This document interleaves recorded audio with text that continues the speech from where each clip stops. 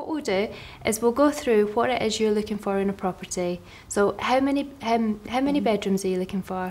Well, ideally 5, but at least 4 bedrooms really. So I've got 3 children, and I'd like to ideally have a spare room as well, and a study. So depends on what you've got available really.